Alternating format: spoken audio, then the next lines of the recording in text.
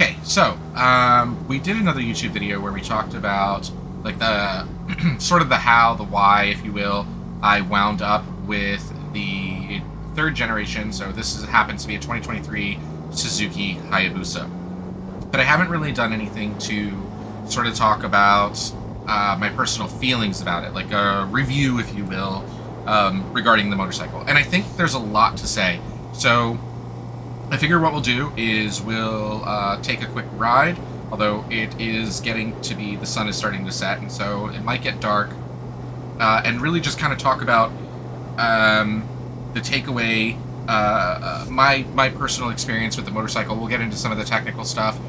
We got Heidi riding behind us. You can see her over my right shoulder, and we'll just go out on a ride and get through this. So, starting at the top, I think the easiest way to break this down is to sort of go really, really high level, if you will, and talk about pros and cons. So, getting into the pros.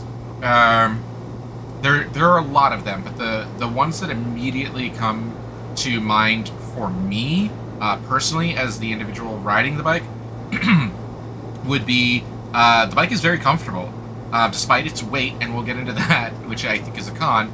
The bike is incredibly comfortable. There was a conversation about whether or not like a different seat would be something that would be useful.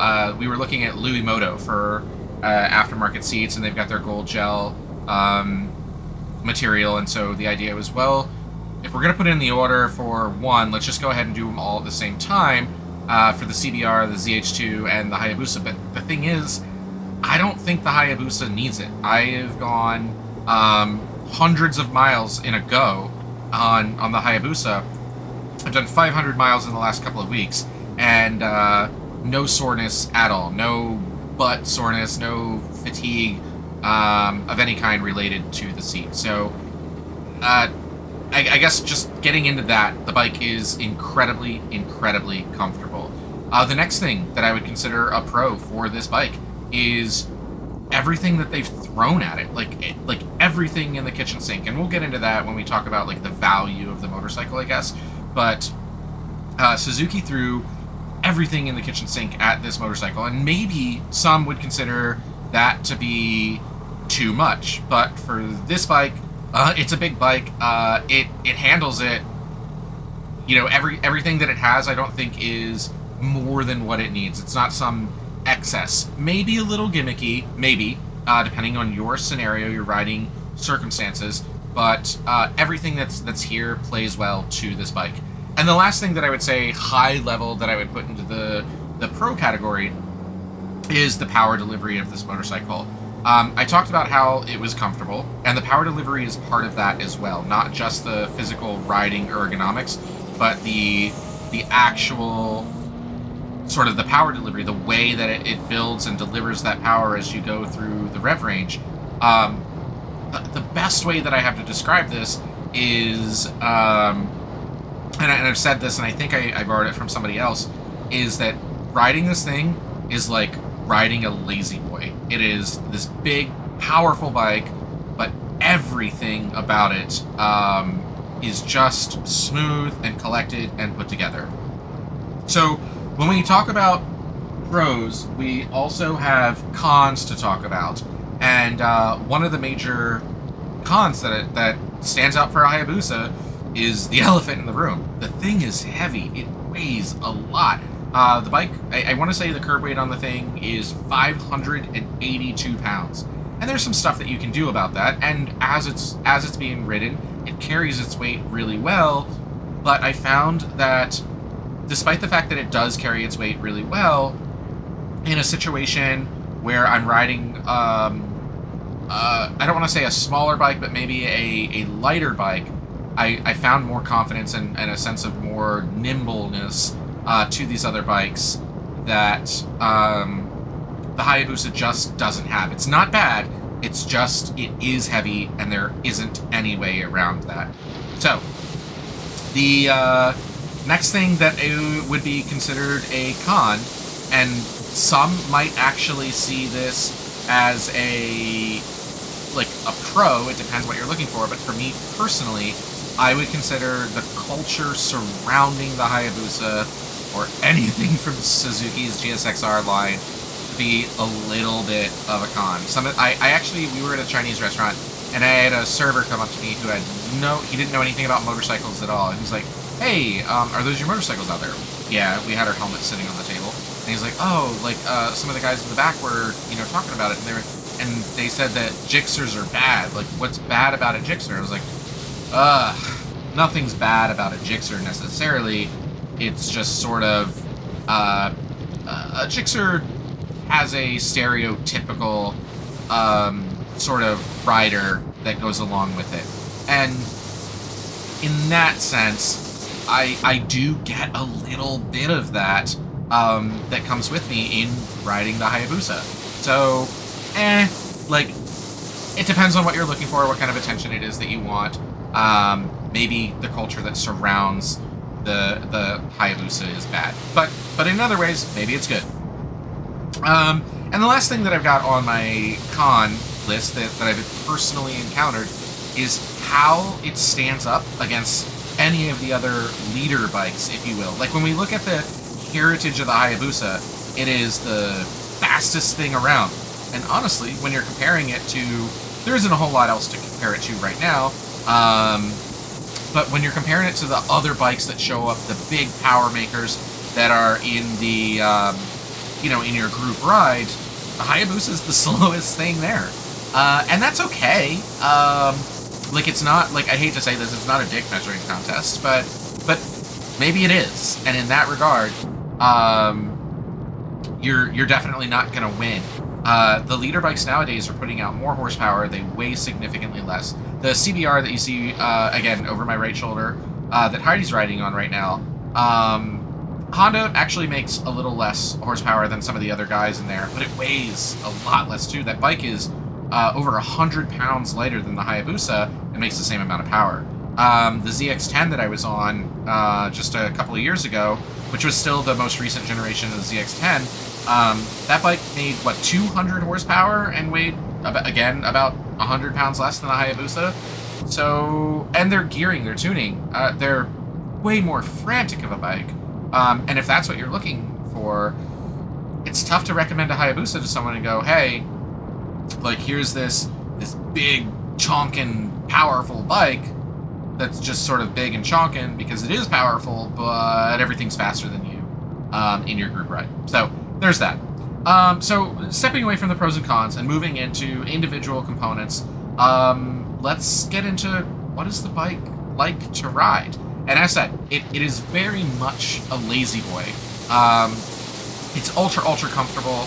You can do everything, I think. Like, you can do everything except for, like, off-roading with this bike. You can put down big miles. You can take it to a drag strip. You can take it to a track. You can take it out on, the highway and do your highway pulls and be safe. But do your highway pulls. You can, again, there are things that are going to be more agile than it, but you can definitely get out to the canyons, do some canyon carving. The bike does everything fairly well, except for off-road. It does everything fairly well. It's not the perfect tool for any particular category. As said, there are lots of things that are faster than it. There's lots of things that are more nimble than it. There are lots of things that are more, comfortable than it. There are better solutions for long-distance touring, but it will do all of those things fairly well. As far as the economy, it's a 5.3 gallon gas tank, and I average between fill-ups about 190 miles. I never actually let it get empty, so I'm not sure. I haven't stretched it to the max, but I get about 190 miles, which, breaking down that 190 miles over 5.3 gallons comes out to about 36 miles per gallon. And I'm not, like, pegging the rev limiter everywhere that I go, but I'm also, like, ever since COVID, I've sort of taken on this new term, and that's a COVID speed limit.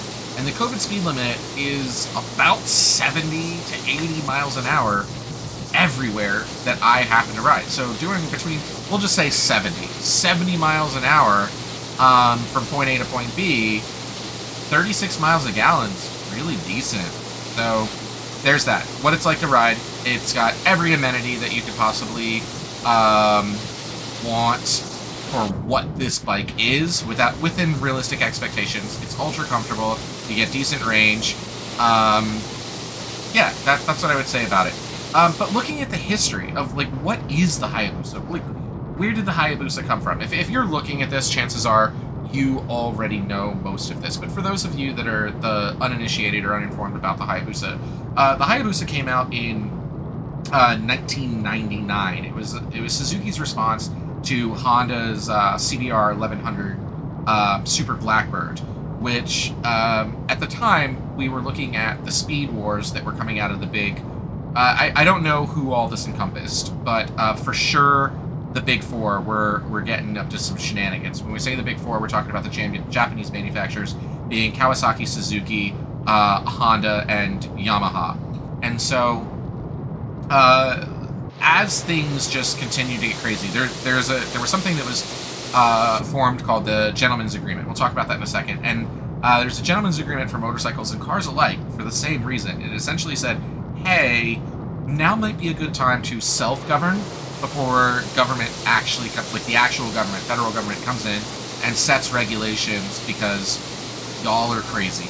And so essentially what happened was the Gentleman's Agreement said, hey, motorcycles are getting nuts. The Super Blackbird, Honda's thing that the Hayabusa, was created to compete against, Honda did 177 miles an hour. And so Suzuki was like, hey, let's let's throw that in their face and make a motorcycle called the Hayabusa, which in Japanese translates to the peregrine falcon, which is a bird known to hunt blackbirds. And so let's make that, and ours will do 194 miles an hour. So we're looking at like another 15 miles an hour over that, which 15 miles an hour, not that big of a deal, but we're just about 200 miles an hour on a death machine now. And so they were like, all right, we got to have this Gentleman's Agreement. No motorcycle that we make, everything is going to be restricted to 186 miles an hour. And so the first generation of the Hayabusa ran from 1999 to 2007. It went fully into effect. The Gentleman's Agreement went fully into effect from 2001 for the models. And so very early into the first generation, the Hayabusas were limited to 186 miles an hour. Then we had our second generation, which was 2008 to 2020, and that's kind of where the Hayabusa ended for a little while. Emissions are getting more and more strict. Regulations become more and more strict for fuel economy, emissions ratings, sound, and the Hayabusa just kind of was a dinosaur in its way. And I don't want to say a dinosaur. Maybe let's call it like a great white shark, something that didn't need to evolve until suddenly the environment that it existed in had a drastic change. And so something had to happen or it dies off. And something did happen. They made another one. It was announced in 2021. It was about February 5th, I believe. They announced the third generation Hayabusa, which released for the 2022 year. And again, this one just happens to be a 2023. So now we have our third generation Hayabusa. They are down on power by a couple of horsepower from the prior generations. But the way that Suzuki set it up, they set it and said, hey, ride it and tell us you can actually feel, by the seat of your pants, tell us that you can feel that it's down in power. In fact, we bet you that it feels faster, stock for stock.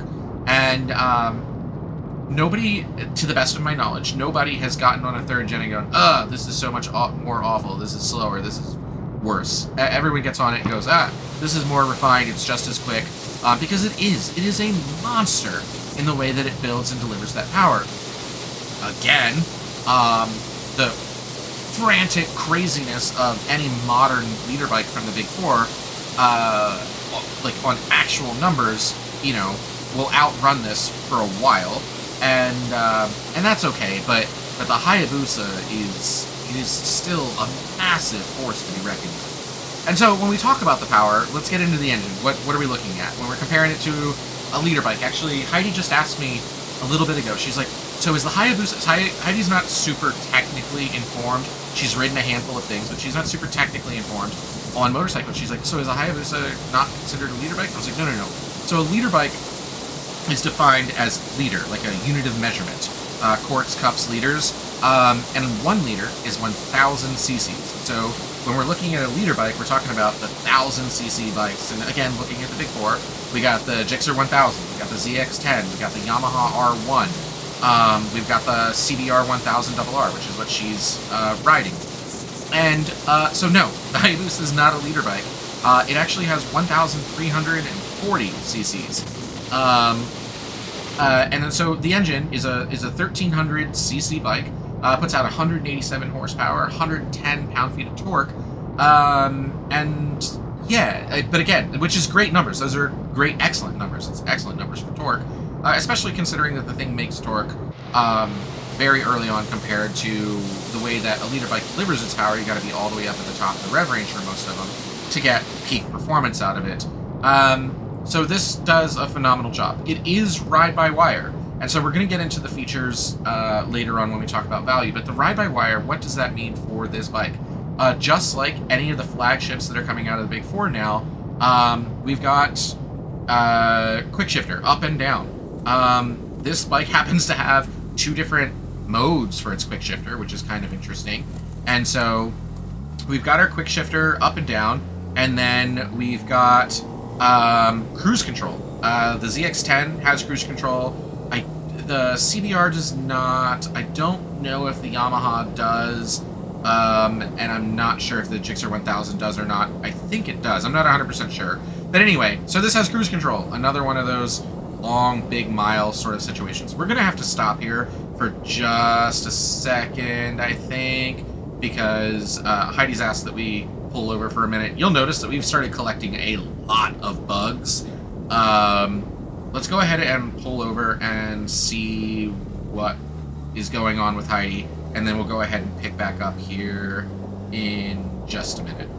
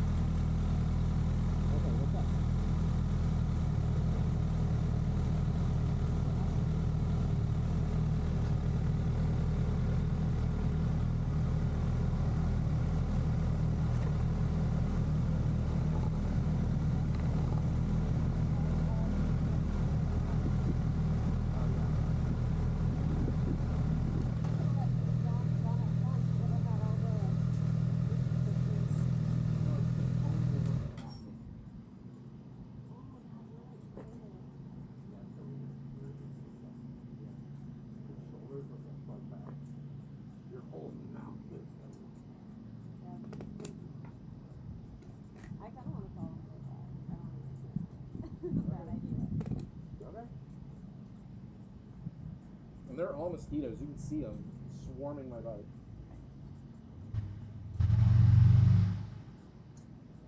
Yours too. They're just going after the heat.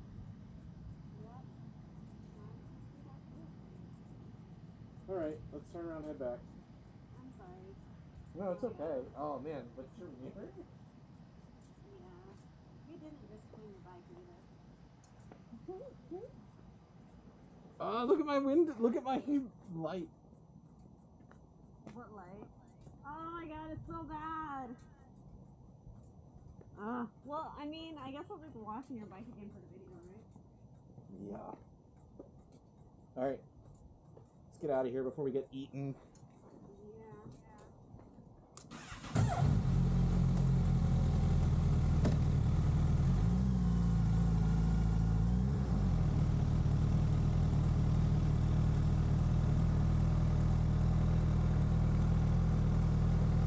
Careful on the gravel when you turn around, okay?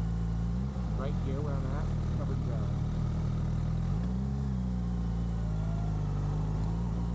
Okay, so we're going to go ahead and hit the road again. That's exactly what it is. Heidi's taking a ton of mosquitoes to the chest. She's just kind of wearing a dress and a sweater over top. Obviously, we're not doing so good on that ATGAT thing, wearing the gear. So Yeah, definitely don't do what we're doing. Wear your gear all the time. So let's go ahead and continue back where we were. We talked about the engine. Big engine, puts out decent numbers, delivers the power super smooth, ride-by-wire, so which just means that there's no, actual physical throttle cable. It's electronic between the throttle here on the right hand and opening up the valves and essentially power. It's electronic. It's all handled by the computer, which allows for amenities such as up and down quick shifter and that cruise control. Let's get into the suspension. Suspension is definitely not my forte. It's not something that I have a tremendous level of expertise in talking about. But what I can say is, and this kind of goes back to the bike being comfortable, it does an excellent, excellent job at soaking up the bumps and the imperfections of the road. It does a phenomenal job. For those of you that want the white paper information, it's KYB, front and rear, fully adjustable, both front and rear. Beyond that, couldn't tell you a whole lot about it. I don't know a whole lot. It's extremely comfortable. I have not done any modifications to the suspension. I may be able to get a little more out of it for different riding situations, be it, more aggressive riding or something more comfortable by dialing in based on my physical dimensions, my weight, what it is that I'm looking for. And so, if you're going to be riding a bike long-term, maybe that's something that you look into, is going ahead and taking your motorcycle to somewhere that will do a suspension adjustment based on your personal bodily physical characteristics. Next up, brakes. The brakes work. Like, that's what I can say about it. Same thing. The front is the Brembo Stylema front. It's a dual disc, 4-piston calipers. And then the rears, the Nissan rear single piston, single disc. Not a whole lot to talk about these, other than something that is kind of interesting, is that the brakes are linked for the front and rear for the Hayabusa. And there is no way that I have discovered to turn that off. So when you apply braking force with just your brake lever, not using your foot brake, but just your brake lever, I believe that the ratio is 75% of the braking force goes to the front, 30 goes to the rear at all times. You can definitely change that by using and when I say you can change that, I mean you can change the behavior, not a setting. You can definitely use your front brake and your rear brake in conjunction manually with your body by using your foot and your hand at the same time. And on the dash, there's actually this little gauge that shows you what percentage of braking force that you are using for both front and rear. It also shows you your throttle, what position it's in as a percentage as well. So there's that. Transmission. Not a whole lot to talk about here either. It's a 6-speed transmission, 1 down, 5 up. There is something that's kind of interesting about it. I don't, again, transmissions are not something that I am incredibly versed in, but 6-speed, but I want to say it's the 4th through 6th, or maybe it's the 5th and 6th gears, actually have oil squirters on them. I don't know if it's for smoothness or temperature or what it is, but they just happen to have it.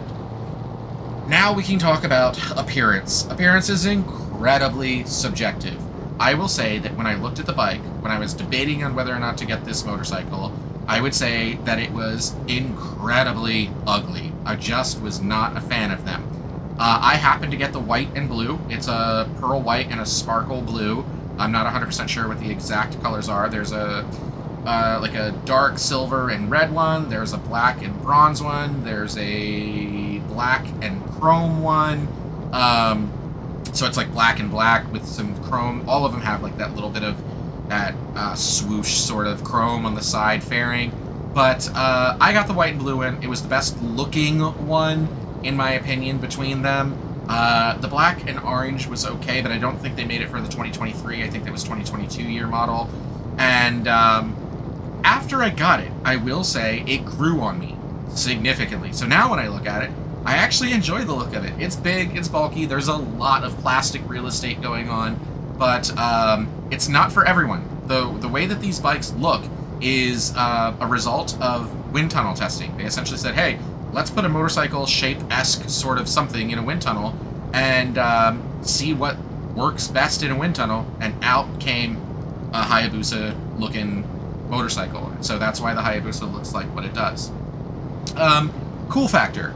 Like, again, very, very subjective, but what I will say is that when I was on the ZH2, very few people recognized it for what it was. In fact, I have a cargo container on there, a top case, and a cup holder, and so I turned it sort of into a touring bike. But when I would go places, people would be like, oh, how do you keep up with Heidi with her CBR? And it's like, it's a ZH2. It's, in many ways, faster than the CBR, but they didn't, they just kind of saw this generic motorcycle. And a lot of people look at motorcycles and go, oh, it's a Ninja. You know, any sport bike is a crotch rocket or a Ninja or whatever.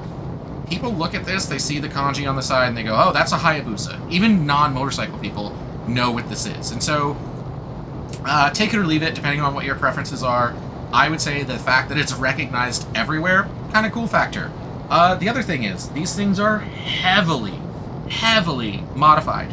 We're very early into the 3rd gen, so there's not a whole lot to see. There's the Hyperbusa and the Superbusa, which are turbocharged and supercharged application, modifications I've seen boring out, so for larger displacement. But for the prior generation of the Hayabusas, I want to say the record for one was a top speed of over 270 miles an hour with a 700 horsepower turbocharged Hayabusa.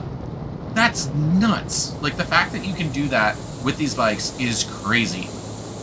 I want to say the actual record is 312 miles per hour on a Hayabusa. However, the engines are used in so many other things that have set stupid numbers and stupid applications, some of them not even remotely practical, like the Hayabusa engine in the smart car. I think it was called like a Smart Busa or something, and the thing just does donuts. You floor it and it just spins in place. Not a burnout, it literally does little 360 donuts in place. It's crazy.